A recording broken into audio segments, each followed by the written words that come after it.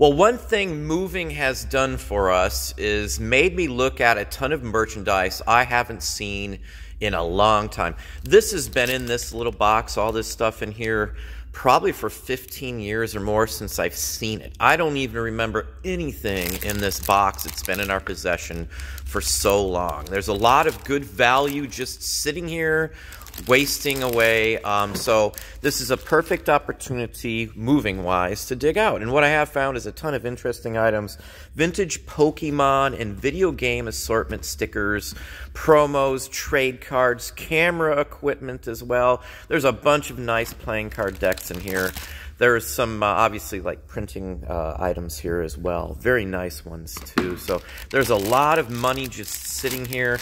Just like most of the other stuff, we've dug up a ton of valuable vintage items that have been just sitting around.